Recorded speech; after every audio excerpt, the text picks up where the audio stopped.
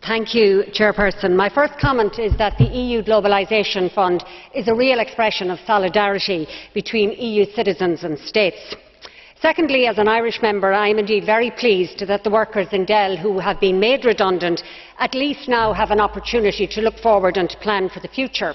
However, as Alan Kelly has said, it is very important to ensure that any programmes or training courses that are put in place are tailor-made to respond to the needs of workers, and that the possibility of re-entering the labour market or setting up one's own business is the clear objective of any assistance. Finally, I want to acknowledge the role of Parliament in approving the fund for Dell workers.